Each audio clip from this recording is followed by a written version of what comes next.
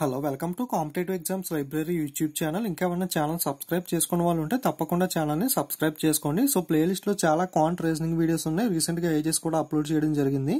మీరు అవన్నీ కూడా ఒకసారి ప్లేలిస్ట్ లోకి వెళ్ళి చెక్ చేసుకోవచ్చు. టుడే వీడియోలో మనం రేషియో అండ్ ప్రపోర్షన్, నిష్పత్తులు అనుపాతాలు అనే చాప్టర్ అనేది చూద్దాం. సో చాలా important chapter, one of the important. So క్లియర్ఫుల్ గా వీడియో అనేది పూర్తిగా చూడండి. Okay, so first of all కొన్ని బేసిక్ సమ్స్ అనేవి చూద్దాం. బేసిక్స్ అనేవి మనకు బాగా వస్తేనే మనం ఎటువంటి సమ్స్ అనేవి చేయడానికి వీలుంటుంది. ఓకే, సో మనకి A:B కి రేషియో అనేది ఇచ్చాడు. ఓకే, నిష్పత్తి అనేది ఇవ్వడం జరిగింది. A:B కి 3:4 అని ఒక రేషియో ఇచ్చాడు. అలాగే B:C నిష్పత్తి అంటే రేషియో అనేది 2:3 అని ఇవ్వడం జరిగింది. సో ఈ విధంగా ఇచ్చి ఫైండ్ A:B:C అనేది కనుక్కోమంటున్నాడు. ఓకే, సో A:B:C అనేది మనం కనుక్కోవాలి. సో ఇక్కడ చూడండి, మనం ఇక్కడ కింద ఈ విధంగా A:B కి రేషియో అనేది వేసుకున్నాం 3:4 అని.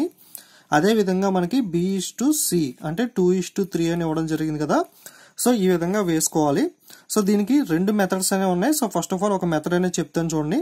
సో ఫస్ట్ ఏం చేయాలంటే మనం ఈ రెండింటిని మనం మల్టిప్లికేషన్ చేసుకోవాలి. ఓకే, అంటే 3:2 అంటే 3ని 2తో మనం ఇంటూ అనేది చేసుకోవాలి. ఓకే, సో తర్వాత స్టెప్ లో మనం 4ని 2తో ఇంటూ చేసుకోవాలి. ఓకే, సో ఇదొక స్టెప్ అంటే దీన్ని దీంతో చేయాలి, నెక్స్ట్ దీన్ని దీంతో చేయాలి, నెక్స్ట్ 3ని 4తో చేయాలి. అంటే ఈ విధంగా మనం మల్టిప్లికేషన్ చేసుకోవాలి మూడు విధంగా.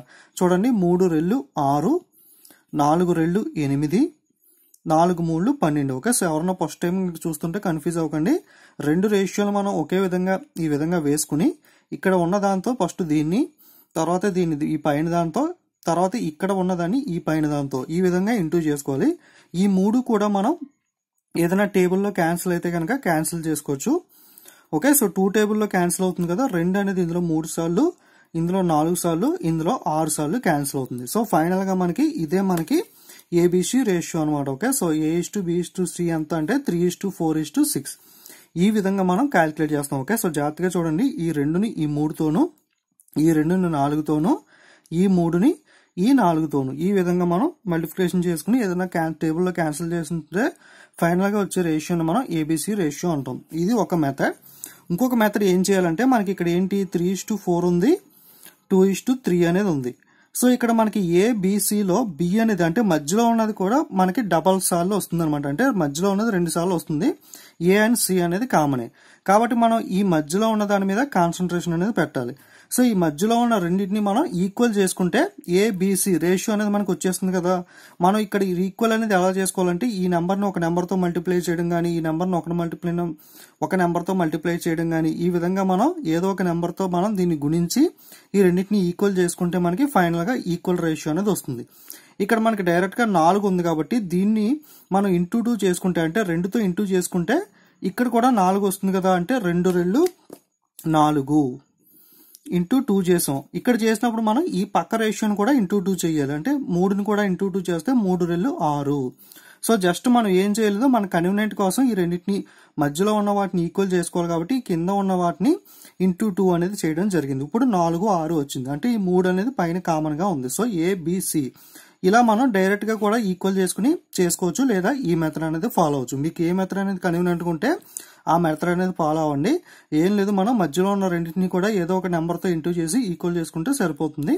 లేదు అంటే ఈ మెథడ్ అనేది ఫాలో అవ్వండి. ఓకే, మీకు ఇంకొక ఎగ్జాంపుల్ అనేది చూస్తే క్లారిటీ అనేది వస్తుంది. ఇక్కడ కూడా మనకి AB రేషియో 5:7 అని ఇచ్చాడు, BC రేషియో 6:11 అని ఇచ్చాడు. ABC రేషియో అనేది కనుక్కోమంటున్నాడు. సో A:B రేషియో ఎంత 5:7, B:C ఎంత 6:11. సో ఫస్ట్ మెథడ్ లో చేద్దాం ఒకసారి. ఫస్ట్ ఏం చేయాలి, మనం ఈ రెండింటిని ఇంటూ చేసుకోవాలంటే 6ని 5తో చేసుకుంటే 6 5లు 30, నెక్స్ట్ 6ని 7తో చేస్తే 6 7 42, నెక్స్ట్ 11ని 6తో చేస్తే 11ని 7తో చేస్తే 11 7 77. సో ABC రేషియో అనేది మనకి 30 42 77. ఓకే, 30:42:77 అనేది వచ్చింది. ఓకే, సో ఫస్ట్ మెథడ్ ఇది. సో సెకండ్ మెథడ్ మనం ఏం చెప్పుకున్నాం, రెండు మెథడ్లో అనేది నేర్చుకోండి, ఒక్కొక్కసారి మనకి ఒక్కొక్క మెథడ్ యూజ్ అవుతుంది. సో 5:7, సో 6:11 మనం ఏం చెప్పుకున్నాం, మధ్యలో ఉన్న రెండింటిని కూడా ఈక్వల్ చేసుకోవాలి అని చెప్పాం. ఇందాక ఇక్కడ 4 ఉంది, ఇక్కడ డైరెక్ట్ గా ఇంటూ 2 చేస్తే ఈక్వల్ అయిపోయింది. కానీ ఇక్కడ అలా లేదు, ఇక్కడ ఏ నెంబర్ని ఇంటూ చేసినా 7 అనేది అవ్వదు కదా, 6ని మనం ఏం చేసినా 7 అవుతుంది డైరెక్ట్ గా. కాబట్టి మనం పై నెంబర్ని కూడా ఒక నెంబర్తో, కింద నెంబర్ని కూడా ఒక నెంబర్తో ఇంటూ చేసి ఈక్వల్ చేసుకోవాలి. ఇప్పుడు ఏం చేయాలంటే పైన నెంబర్ని 6తో ఇంటూ చేసుకుందాం. అంటే 6 5లు 30, కింద నెంబర్ 7 6లు 42. సో ఈ పై రెండు నెంబర్ని కూడా మనం 6తో ఇంటూ చేసాం. అదే విధంగా కింద రెండు నెంబర్ని 7తో ఇంటూ చేద్దాం. అంటే 7 6లు 42, 11 7లు 77. ఇప్పుడు మనకి మధ్యలో ఉన్న రెండు నెంబర్లు కూడా ఈక్వల్ అయినాయి కదా, మనం ఏదో ఒకటి చేసి ఈక్వల్ చేసుకోవాలి. సో ఈ నెంబర్ని ఏ నెంబర్తో ఇంటూ చేసి, ఈ నెంబర్ని ఏ నెంబర్తో ఇంటూ చేసి, రెండింటిని మనం ఏ నెంబర్తో ఇంటూ చేస్తే ఈక్వల్ గా వస్తుందో అనేది మనం కనిపెట్టాలి. సో ఈ విధంగా పై నెంబర్ని రెండింటిని 6తోను, కింద రెండింటిని 7తోను మనం ఇంటూ చేస్తే సో ఈక్వల్ అయింది కాబట్టి సో 30:42:77. సో ఈ విధంగా కూడా మనం ఏబిసి రేషియో కనుక్కోవచ్చు. ఓకే, రెండు మెథడ్లు అనేవి చెప్పాను మీకు రేషియో కనుక్కోవడానికి. ఇందులో ఏదో ఒకటి ఫాలో అవ్వండి. ఓకే, సో ఇక కొన్ని ఇంపార్టెంట్ సమ్స్ అనేవి చూద్దాం రేషియో అండ్ ప్రపోర్షన్ లో. సో ఒకసారి చూడండి, 1800 is divided into 2 parts. Okay, so ఒక 1800 రూపాయల అమౌంట్ ని 2 భాగాలుగా విభజించాడు అని చెప్తున్నాడు. ఆ విభజించడం ఏ విధంగా విభజించాడంటే 4:5 నిష్పత్తిలో ఈ 1800 రూపాయలని డివైడ్ చేశాడు. అంటే 4:5 రేషియోలో మనకి 1800 అనేది డివైడ్ చేయడం జరిగింది. అయితే కనుక what is the value of first part? First part అంటే మనకి 4 అనమాట. ఓకే, 4:5 రేషియో ఉంటే మనం 4ని ఫస్ట్ పార్ట్ అంటే మొదటి భాగము, 5ని సెకండ్ పార్ట్ అంటే రెండో భాగము అంటాం. అలాగే ఈ రెండింటిని యాడ్ చేస్తే అంటే 4ని 5 కలిపితే మనకి 9 వస్తుంది కదా, ఈ 9ని మనం టోటల్ పార్ట్ అంటే మొత్తం భాగము అని చెప్పి అనటం జరుగుతుంది. మనకి 1800 రూపాయలని 2 భాగాలుగా విభజించాడు. ఓకే, సో ఈ 1800 అనేది టోటల్ పార్ట్స్ అంటే మొత్తం డబ్బులు కదా. మనకి ఇక్కడ ఈ రేషియోలో కూడా మొత్తం ఎంత అంటే 9, అంటే 4 + 5 రెండింటిని కలిపితేనే కదా మొత్తం. మనకి ఈ మొత్తాన్ని దీంతో డివైడ్ చేసుకోవాలన్నమాట. ఓకే, డివైడ్ చేసుకుని మనకి ఏం అడిగాడు, what is the value of first part అంటే ఈ పార్ట్కి ఎంత, 4కి ఎంత అని అడిగాడు. కాబట్టి మనం ఇంటూ 4 చేసుకుంటే మనకి ఆన్సర్ అనేది వస్తుంది. ఓకే, సో ఈ 9 అనేది మనకి ఇందులో 200 టైమ్స్ క్యాన్సిల్ అవుతుంది. ఓకే, 9 ఇందులో 2 సార్లు 9 2 18, పక్కన 2 సున్నాలు ఉన్నాయి కాబట్టి 2 సున్నాలు అనేవి పెట్టుకోండి. సో 4 2 8 అంటే 800 రూపాయలు అనేది మనకి ఫస్ట్ పార్ట్ అనేది వస్తుంది అనమాట. ఈ 1800 రూపాయలని 4:5 భాగంలో 2 విభాగాలుగా విభజించాడు కాబట్టి టోటల్ పార్ట్స్ అనేవి ఇప్పుడు కూడా మనం టోటల్ అమౌంట్ కింద వేసుకోవాలి. సో 1800/9 మనకి ఫస్ట్ పార్ట్ అడిగాడు కాబట్టి 4.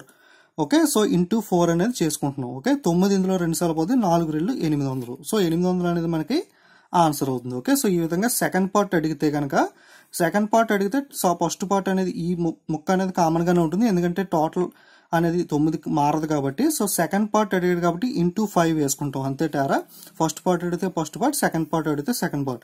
సో ఇది ఇందులో 200 టైమ్స్ పోతుంది, 5 2 1000. ఓకే, సో 1000 రూపీస్ అనేది సెకండ్ పార్ట్ అవుతుంది. లేదా మొత్తం 1800 మొదటి పార్ట్ 800, సో మిగిలింది ఎంత 1000 రూపాయలు. అలా కూడా మీరు చేయొచ్చు. ఓకే, సో ఈ విధంగా ఈ టైప్ ఆఫ్ సమ్స్ మనం చేసుకోవాలి. సో ఇంకొక సమ్ అనేది చూద్దాం. 2 numbers are in the ratio of 2:3. If 14 is added to each number, the ratio will become the 12:17. Find the smallest number. ఒక రెండు నెంబర్ల మధ్యలో 2:3 రేషియోలో ఉన్నాయి. ఆ నెంబర్లకి ఏం చేశాడంటే ప్రతి నెంబర్కి కూడా 14ని యాడ్ చేయడం జరిగింది. అలా చేస్తే ఆ రేషియో అనేది 12:17 అయిందంట. సో ఆ రెండు నెంబర్లో చిన్న నెంబర్ అనేది ఏది అని అడుగుతున్నాడు. మీకు ఏజెస్ సమ్స్ అనేవి నేను ఎక్స్ప్లెయిన్ చేసిన ప్రీవియస్ వీడియోలో అవి చూస్తే కనుక ఈ సమ్ మీకు క్లియర్గా అర్థమవుతుంది. అందులో మీకు ఈ టైప్ ఆఫ్ షార్ట్ కట్ అనేది చెప్పాను కదా. సో 2:3 ఉంది, 12:7 ఉంది. మనకి ఇక్కడ రేషియో ఈక్వల్ గా ఉందో లేదో చూసుకుని లేకపోతే ఈక్వల్ చేసుకోవాలి. ఓకే, సో 12కి 17కి డిఫరెన్స్ ఎంత మనకి 5. సో ఈక్వల్ గా లేదు డిఫరెన్స్ అనేది, కాబట్టి మనం ఈక్వల్ చేసుకోవడానికి ఈ డిఫరెన్స్ తో పైన ఇంటూ చేస్తాం. సో ఇంటూ 5 చేస్తే 5 2 10, 3 5 15. సో కింద 10 12 17 అనేది కామనే. ఇప్పుడు మనకి డిఫరెన్స్ అనేది చూసుకుంటే 2 2 ఈక్వల్ అనేది అయ్యింది. ఓకే, సో మనకి ఎంత యాడ్ చేయడం జరిగింది, 14 అనేది యాడ్ చేయడం జరిగింది. ఓకే, సో 2కి 14 అంటే ఒక పార్ట్ అనేది మనకి ఎంత 7 అనేది వస్తుంది అనమాట. ఓకే, సో 2 14 అవ్వాలంటే ఏం చేయాలి, ఇంటూ 7 అనేది చేయాలి. కాబట్టి మనకి ఒక్కొక్క పార్ట్ 7 అనేది వస్తుంది. ఓకే, 10 7 70, 15 ఏళ్ళు 105. ఓకే, సో చిన్న నెంబర్ అనేది స్మాల్ నెంబర్ అనేది 70 అయితే బిగ్ నెంబర్ అనేది 105 అవుతుంది. మనకి స్మాల్ నెంబర్ అడిగాడు కాబట్టి మనకి 70 అనేది ఆన్సర్ అనేది అవుతుంది. ఓకే, మీరు ఏజెస్ వీడియో చూస్తే మీరు కన్ఫ్యూజ్ అవ్వకుండా క్లియర్ గా తెలుస్తుంది. ఎవరైనా చూడాలంటే ఒకసారి ఏజెస్ వీడియో చూడండి. మనకి ఈ విధంగా ఇచ్చినప్పుడు నెంబర్స్ అనేవి ఈక్వల్ ఉన్నాయా లేవా, ఈ రెండింటికి డిఫరెన్స్ ఈ రెండింటికి డిఫరెన్స్ అనేది చూసుకోవాలి. ఒకవేళ ఈక్వల్ లేకపోతే ఈక్వల్ చేసుకోవడానికి ఈ రెండింటికి మధ్యలో డిఫరెన్స్ ఎంతైతే ఉందో దాంతో పై నెంబర్ని ఇంటూ చేయాలి, లేదా పై నెంబర్లో డిఫరెన్స్ ని కింద నెంబర్తో ఇంటూ చేయాలి. ఏదో రకంగా మనం ఈక్వల్ చేసుకుంటే సో రెండింటికి డిఫరెన్స్ 2 అవుతుంది. సో రెండింటికి ఈక్వల్ డిఫరెన్స్ ఉంది కాబట్టి 2కి 14 అయితే 1కి 7. సో దాంతో మనం వీటిని ఇంటూ చేసుకుంటే మనకి ఈ విధంగా నెంబర్స్ అనేవి వస్తాయి. ఓకే, సో ఏజెస్ సమ్స్ అని కూడా మనం ఇలాగే చేసాం కదా. ఓకే, క్లియర్ కదా. ఓకే, నెక్స్ట్ సో ఇటువంటి సమ్స్ అనేవి మనకి చాలా ఇంపార్టెంట్. సో చూడండి, in a bag there are coins of 25 Paisa, 10 Paisa and 5 పైసా. ఒక సంచిలో మనకి కాయిన్స్ అనేవి ఉన్నాయి. ఆ కాయిన్స్ ఎలా ఉన్నాయి, 25 పైసలు కాయిన్స్ ఉన్నాయి, 10 పైసలు కాయిన్స్ ఉన్నాయి, 5 పైసలు కాయిన్స్ ఉన్నాయి. ఈ కాయిన్స్ అనేవి ఏ రేషియోలో ఉన్నాయంటే 1:2:3. ఓకే, 1:2:3 రేషియోలో ఈ 25 పైసా, 10 పైసా, 5 పైసా కాయిన్స్ అనేవి ఉన్నాయి. ఉంటే కనుక if there are 30 rupees in all, మొత్తం ఆ సంచిలో డబ్బులు ఎన్ని ఉన్నాయంటే 30 రూపాయలనే ఉన్నాయి. ఓకే, సో ఆ సంచిలో 30 రూపాయలు మొత్తం మీద ఉంటే అందులో కొన్ని 25 పైసలు ఉన్నాయి, కొన్ని 10 పైసలు ఉన్నాయి, కొన్ని 5 పైసలు ఉన్నాయి. ఆ పైసలు అనేవి మనకి రేషియో ఇచ్చాడు. ఏ విధంగా ఉన్నాయంటే 1:2:3 రేషియోలో ఈ పైసలన్నీ కూడా మిక్స్ అయిపోయి టోటల్ గా సంచిలో 30 రూపాయలనే ఉన్నాయని చెప్తున్నాడు. అయితే గనక ఆ సంచిలో 5 పైసలు అనేవి ఎన్ని ఉన్నాయని చెప్పి అడగడం జరుగుతుంది. సో జాగ్రత్తగా చూడండి, సమ్ అనేది ఇటు ఇంపార్టెంట్ సమ్స్ ఇవి. ఓకే, సో చూడండి, ఆ సంచిలో మనకి ఏమున్నాయి, 25 పైసలు ఉన్నాయి, 10 పైసలు ఉన్నాయి, 5 పైసలు ఉన్నాయి. రేషియో అనేది ఎలా ఉంది, 1:2:3 అనేది రేషియో ఉంది. సో ఫర్ ఎగ్జాంపుల్ ఇవి ఒక కాయిన్, 2 కాయిన్లు, 3 కాయిన్లు ఉన్నాయి అనుకుంటే 25 పైసలు ఒకటి ఉంది అంటే ఎంత అమౌంట్ అనేది 25 పైసలు అవుతుంది. 10 పైసలు 2 ఉన్నాయి అంటే ఎంత 20 పైసలు. ఓకే, 10 × 2 20 అంటే 20 పైసలు ఉన్నాయి అనుకోండి. 5 పైసలు 3 ఉన్నాయి అంటే మొత్తం ఎంత 15 పైసలు ఉన్నాయి అనుకోండి. సో ఇప్పుడు మొత్తాన్ని కలపండి, 25 పైసలు, 20 పైసలు, 15 పైసలు అంటే 20, 20, 40, 50, 60 అంటే మొత్తంగా 60 పైసలు అనేవి ఉన్నాయి అనుకోండి సంచిలో ఫర్ ఎగ్జాంపుల్. ఓకే, సో వాడు ఇచ్చిన రేషియోని మనం 1:2:3 అవే నిజంగా ఉన్న కాయిన్స్ కింద మీరు అనుకోండి జస్ట్ ఫర్ ఎగ్జాంపుల్. సో 1, 2, 3 అంటే 25 పైసలు, 10 పైసలు 2 అంటే 20 పైసలు, 5 పైసలు 3 అంటే 15 పైసలు. ఈ మొత్తం అమౌంట్ ని కలిపితే ఎంత ఉంది, 60 పైసలు అనేది వచ్చింది. సో మీకు ఈ 60 పైసల్లో 5 పైసలు అంటే ఏంటి, ఇది కదా. 5 పైసలు ఎన్ని ఉన్నాయి, ఈ 60 పైసలు అమౌంట్ అనుకుంటే ఈ 60 పైసల అమౌంట్ లో మనకి 5 పైసలు 3 ఉంటే మనకి ఏమడుగుతున్నాడు, 5 పైసల కాయిన్ ఒరిజినల్ గా ఎన్ని ఉన్నాయి అన్నాడు. ఒరిజినల్ అమౌంట్ ఎంత, మనకి సంచిలో ఉన్న మొత్తం అమౌంట్ అనేది 30 రూపాయలు కాబట్టి 60 పైసల్లో కనుక 5 పైసలు ఉంటే 30 పైసలు అంటే 3000 పైసల్లో మనకి ఎన్ని 5 పైసలు ఉంటాయి అని చెప్పి క్యాలిక్యులేట్ చేసుకుంటే మనకి ఆన్సర్ అనేది ఈజీగా వచ్చేస్తుంది. మనకు వచ్చే అమౌంట్ ఎప్పుడు పెద్దదైనప్పుడు మనం పైన పెద్ద నెంబర్ అనేది వేసుకోవాలి, చిన్న ఆన్సర్ అనేది మనకు వస్తే చిన్న నెంబర్ అనేది వేసుకోవాలి. సో 3000/60 × 3. సో ఈ జీరో క్యాన్సిల్ అవుతుంది, ఆర్ అనేది ఇందులో 5 సార్లు క్యాన్సిల్ అవుతుంది, పక్కన 0, 5 × 3 = 15. అంటే మనకి 5 పైసలు అనేవి ఈ 30 రూపాయల్లో టోటల్ గా 150 అనేవి ఉన్నాయి. ఓకే, 150 5 పైసలు కాయిన్స్ అనేవి మనకి ఉన్నాయి. Okay, so answer is 150 coins. మీరు ఎటువంటి సమ్స్ అయినా సరే ఈ విధంగా చేయొచ్చు. కాన్సెప్ట్ అనేది బాగా మీకు అర్థం అవ్వాలి. మెయిన్ గా జాగ్రత్తగా ఒకసారి మళ్ళీ చెప్తాను చూడండి. ఒక సంచి ఉంది, ఆ సంచిలో 25 పైసలు కాయిన్స్ ఉన్నాయి, 10 పైసలు కాయిన్స్ ఉన్నాయి, 5 పైసలు కాయిన్స్ ఉన్నాయి. ఇవి ఏది విధంగా ఉన్నాయంటే 1:2:3 రేషియోలో ఉన్నాయి. ఉంటే కనుక సంచిలో ఉన్న మొత్తం డబ్బులు అయితే 30 రూపాయలు ఉన్నాయని చెప్తున్నాడు. 25 పైసలు, 10 పైసలు, 5 పైసలు కలిపి 1:2:3 రేషియోలో కలిపేసి ఉన్నాయి. అయితే కనుక సంచిలో ఉన్న మొత్తం 5 పైసలు కాయిన్స్ ఎన్ని అడిగాడు. ఓకే, సమ్మర్థమైంది కదా. ఇప్పుడు చూడండి, మనకి 25 పైసలు 1, 10 పైసలు 2, 5 పైసలు 3 ఉన్నాయి. ఇవే డబ్బులు అనుకుని ఎగ్జాంపుల్ కనుక్కుంటే 25 పైసలు 1 ఉంటే అమౌంట్ ఎంత అవుతుంది, 25 పైసలు అవుతుంది.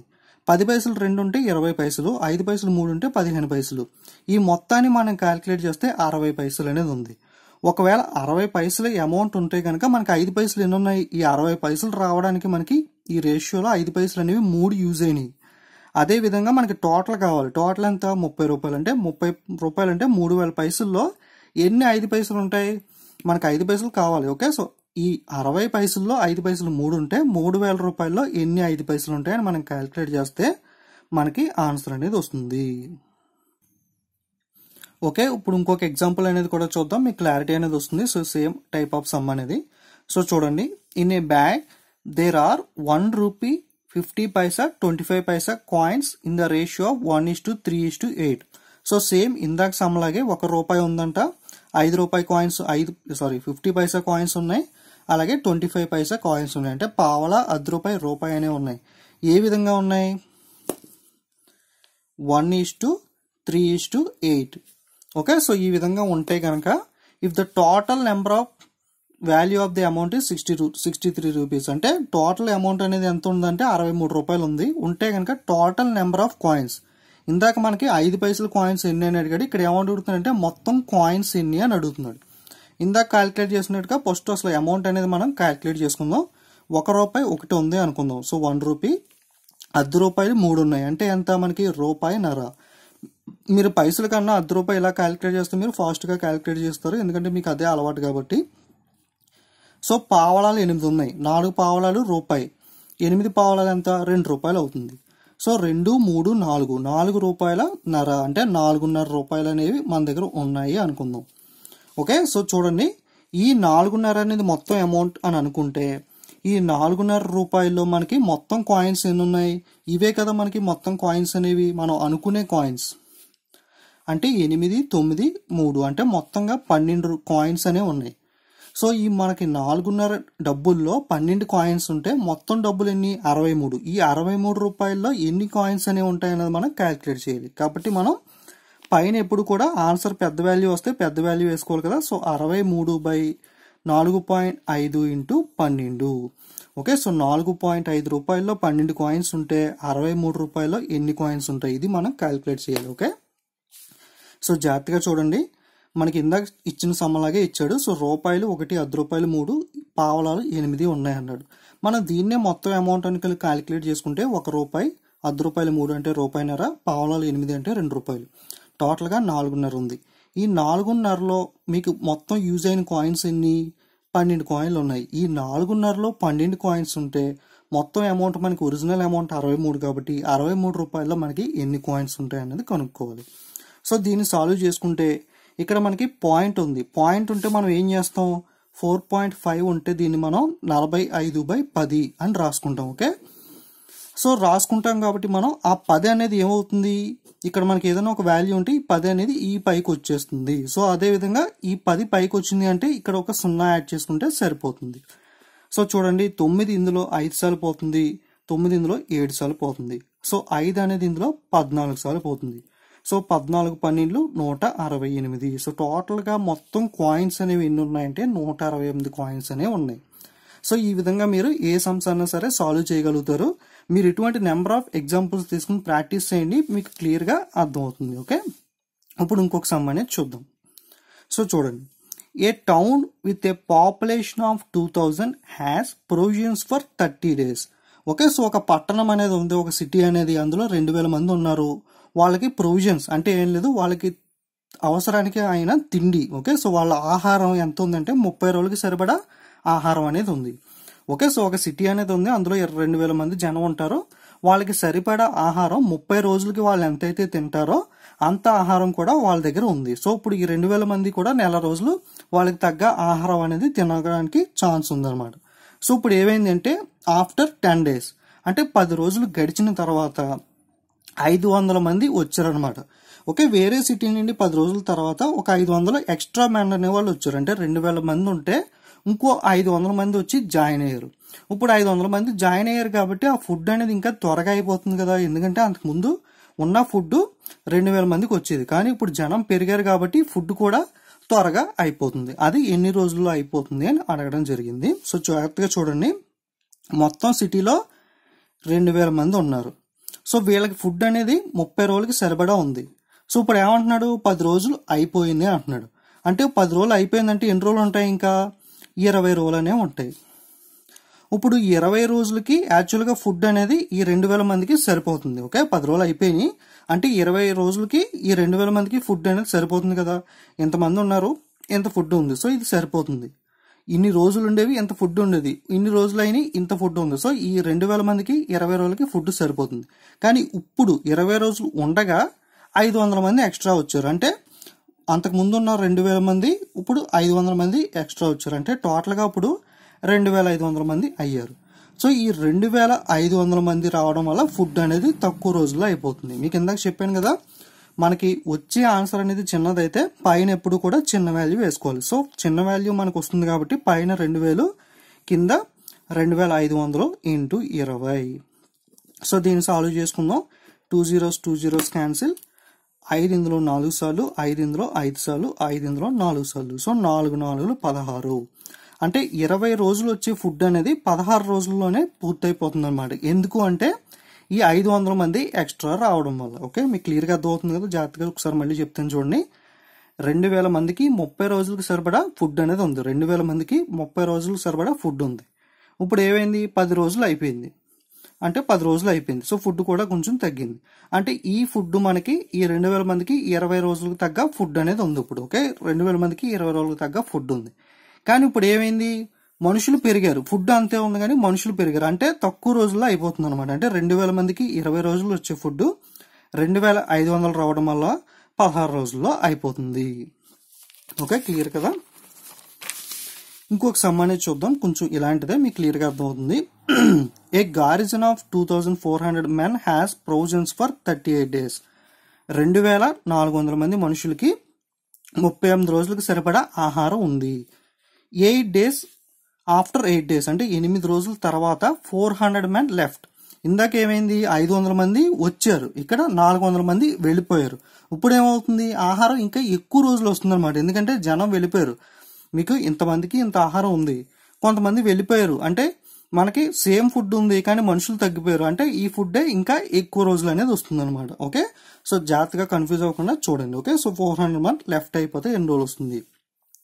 ఇక్కడ చూడండి, మీకు 2400 మందికి ఆహారం అనేది ఉంది. సో 8 రోజులు అయిపోయింది, 38 రోజులు ఉంది. ఇది 8 రోజులు అయిపోయిందంటే ఇంకా 30 రోజులు ఉంది. అంటే ఇదే 2400 మంది తింటే కనుక ఈ ఫుడ్ అనేది ఇంకొక 30 రోజులు అనేది వచ్చేది. కానీ ఇక్కడ ఏమైంది, 400 మంది వెళ్ళిపోయారు కాబట్టి ఇంకా ఇప్పుడు 2000 మంది మాత్రమే ఉన్నారు. సో ఇప్పుడు ఈ ఫుడ్ ఎంతకాలం వస్తుంది అంటే ఇంకా ఎక్కువ రోజులు అనేది వస్తుంది. మనకు ఆన్సర్ అనేది ఎక్కువ వస్తుంది కాబట్టి పైన ఎక్కువ వాల్యూ అనేది వేసుకోవాలి. So 2400 by 2000 into 30. సో ఈ 2 సున్నాలు క్యాన్సిల్ అవుతాయి. ఈ జీరో కూడా క్యాన్సిల్ అవుతుంది. 2 ఇందులో 12 సార్లు పోతుంది. 12 3 36. అంటే 36 రోజుల దాకా, అంటే నెల రోజులు 30 రోజులు వచ్చే ఫుడ్ ఈ 400 మంది వెళ్ళిపోవడం వల్ల ఇంకో 6 రోజులు ఎక్స్ట్రా వస్తుంది. అంటే 36 రోజుల దాకా ఫుడ్ అనేది వస్తుంది. ఓకే, జాగ్రత్తగా అర్థమైంది కదా, 2 సమ్స్ కి కన్ఫ్యూజ్ అనేది అవ్వకండి. ఇందాక మనుషులు ఎక్స్ట్రా రావడం వల్ల ఫుడ్ తక్కువ రోజులు వచ్చింది మామూలుగా రావాల్సిన రోజుల కన్నా. ఇప్పుడు వెళ్ళిపోవడం వల్ల తక్కువ రోజులు రావాల్సిన ఫుడ్ ఎక్కువ రోజులు అనేది వచ్చింది. ఓకే, మనకు వచ్చి వాల్యూ పెద్దదైతే పైన పెద్ద వాల్యూ వేసుకోవాలి, ఫ్రాక్షన్ లో వచ్చి వాల్యూ చిన్నదైతే పైన చిన్న వాల్యూ అనేది వేసుకోవాలి. ఇది మాత్రం బాగా గుర్తుపెట్టుకోండి. ఓకే, ఇంకొక సమ్ అనేది చూద్దాం. సో ఇలాంటిదే కాస్త డిఫరెంట్ గా ఉంటుంది. ఏ గార్జన్ has provisions for 25 days. Okay, ఒక ఇందాకట్లాగే ఒక గార్జన్ అనేది ఉంది, అక్కడ మనకి ఫుడ్ అనేది పెడతారు. అది 25 రోజులకి సరిపడా ఫుడ్ అనేది అక్కడ ఉంది. After 5 days 300 men left. అసలు మొత్తంగా ఎంతమంది జనాభా ఉన్నారన్నది మనకి చెప్పలేదు, ఎంతమందికి ఫుడ్ ఉన్నది అనేది చెప్పలేదు. కాబట్టి మనం తెలియని దాన్ని ఏమనుకుంటాం, ఎప్పుడు కూడా ఎక్స్ అని అనుకుంటాం. సో ఎక్స్ మెంబర్స్, టోటల్ గా ఉన్న వాళ్ళు ఎక్స్ మెంబర్స్ అనుకుందాం. ఈ ఎక్స్ మెంబర్స్ కి 25 days కి ఫుడ్ ఉంది స్టార్టింగ్ లో. ఆఫ్టర్ 5 days అంటే 5 రోజులు అయిపోయిన తర్వాత, అంటే ప్రస్తుతం ఎన్ని రోజులు ఉంది, ఇంకా 20 రోజులు అనేది ఉంది. అంటే ఎక్స్ అనే మెంబర్స్ కి 20 రోజులకు తగ్గ ఫుడ్ ఉంటే మామూలుగా ఉండేది. కానీ ఇప్పుడు ఏమంటున్నాడు, 300 men లెఫ్ట్. మొత్తం మనకి మెన్ ఎంతమంది అనుకున్నాం, టోటల్ గా ఎక్స్ మెంబర్స్ అనుకున్నాం. సో ఎక్స్ లోండి 300 మంది వెళ్ళిపోయారు. అంటే ఎక్స్ లోండి 300 మంది వెళ్ళిపోయారంటే ఎక్స్ మైనస్ 300. ఇలా వెళ్ళిపోవడం వల్ల ఏమైంది, యాక్చువల్ గా రావాల్సిన ఫుడ్ 25 రోజులది 35 రోజులు వచ్చింది. అంటే ఈ ఫుడ్ అనేది మనకి 35 రోజులు రావడం జరిగింది. అయితే ఒరిజినల్ స్ట్రెంత్ ఎంత అంటే మనకి ఎక్స్ ఎంత అని అడుగుతున్నాడు. మనకి ఇందాక ఇచ్చిన దానికి రివర్స్ లో డేటా ఇచ్చి మనకి ఎక్స్ అనేది కనుక్కోమంటం జరిగింది. పైసమ్కి దీనికి అదే డిఫరెన్స్. జాగ్రత్తగా చూడండి, మళ్ళీ ఒకసారి చెప్తాను. మొత్తం మనుషులు ఎంతమంది ఉన్నారో మనకి చెప్పలేదు కాబట్టి ఎక్స్ అని అనుకుందాం. ఈ ఎక్స్ మంత్కి 25 రోజులకు వచ్చే ఫుడ్ ఆఫ్టర్ 5 days అన్నాడు. అంటే 20 రోజులు ఉంది. అంటే ఈ ఎక్స్ మెంబర్స్ కి 20 రోజులకి యాక్చువల్ గా ఫుడ్ అనేది వస్తుంది మామూలుగా అయితే రూల్ ప్రకారం. ఈ 20 రోజులకి ఎక్స్ మెంబర్స్ కి ఫుడ్ పెడితే కరెక్ట్ గా సరిపోతుంది. కానీ ఇక్కడ ఏమైంది, 300 men లెఫ్ట్, అంటే 300 మంది వెళ్లిపోయారు బయటికి. అంటే మొత్తం మనుషులు 300 అయితే అందులో 300 మంది వెళ్లిపోయారు. ఈ విధంగా వెళ్లిపోవడం వల్ల ఏమైంది, ఈ 25 రోజులు వచ్చే సేమ్ ఫుడ్డే వీళ్ళకి వచ్చే ఈ ఫుడ్డే 35 రోజులు వచ్చింది. అంటే దీనికి సమానమే కదా, ఈ 35 రోజులు వచ్చింది. అయితే అసలు ఎక్స్ ఎంత అని అడుగుతున్నాడు. సో మీరు దీన్ని సాల్వ్ చేసుకుంటే సరిపోతుంది. మీరు దీన్ని మామూలుగా 35x దీనితో ఇంటూ చేసుకుంటే మీకు లెంతీ అయిపోతుంది. మీరు ఏం చేసుకోవచ్చు అంటే సింపుల్ గా రెండింటిని డైరెక్ట్ గానే క్యాన్సిల్ చేసుకోవచ్చు. అంటే 5వ ఎక్క ఇందులో 4 సార్లు, ఇందులో 7 సార్లు. ఈ విధంగా క్యాన్సిల్ చేసుకున్న తర్వాత క్యాలిక్యులేషన్ చేసుకుంటే మీకు ఈజీ అవుతుంది. So 4x is equal to 7x minus 7 3 21. So ఈ 4x ఇంటివైపు తీసుకొచ్చేస్తే ఏమవుతుంది, 7x మైనస్ 3x అవుతుంది. దీని ఇటువైపు తీసుకొచ్చిపోతే పాజిటివ్ మైనస్ ప్లస్ అవుతుంది కదా, 2100 అవుతుంది. సో 7లోని 3 తీస్తే 4x is equal to 21. x is equal to ఇక్కడ 4x కదా, so 7x minus 4x. Okay, ఇక్కడ 4x అనేది ఇటువైపు తీసుకొచ్చాం. సో 7లోని 4 తీస్తే మనకి 3x అనేది వస్తుంది. ఓకే, సో మిస్టేక్ వేసిన ఏం లేదు, జస్ట్ 7x ఉంది కదా, ఈ 4x మనం ఇటువైపు తీసుకొచ్చేసాం. అప్పుడు మైనస్ అవుతుంది, 4x అనేది మైనస్ 4x అవుతుంది. ఈ మైనస్ 2100 అనేది ఇటువైపుకి వెళ్తే పాజిటివ్ అవుతుంది. సో 3x 7లోని 4 తీస్తే 3. So x is equal to 3 అనేది ఇందులో 7 సార్లు క్యాన్సిల్ అవుతుంది కదా, 3 7 21, పక్కన 2 0. So x is equal to 700.